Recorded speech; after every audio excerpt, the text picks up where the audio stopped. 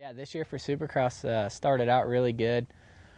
Started where I wanted to be. I put in my work and showed up at the first couple rounds and was able to run up front and battle for the wins, and was able to keep Jake honest. And unfortunately, round 3 got landed on and pretty much ended my Supercross season right there. I came back for the last couple rounds, but realistically, I shouldn't even been out there. I wasn't ready, and but I've learned, and yeah, and then got ready for nationals and crashed at the second national in Texas, and I just landed and hit a soft spot, and my bars cranked on me, and when my bars cranked, it broke my thumb. So ended my outdoor season. I ended up having surgery that week on it, reattaching the ligament and reattaching the bone.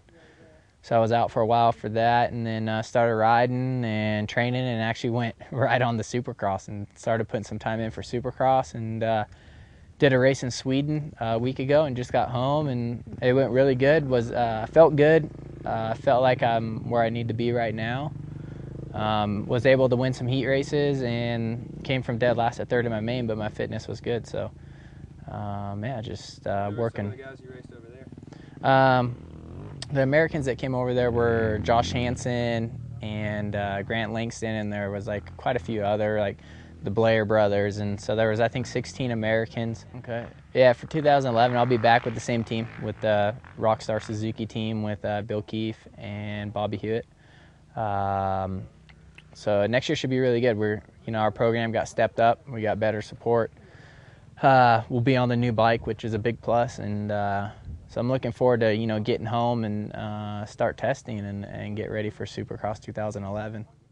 Yeah, this year I ain't looking for nothing else but race wins and a title for sure. I mean, I've done pretty much everything else that I've wanted to do in that class except for win races and win championships, so that's what I'm shooting for.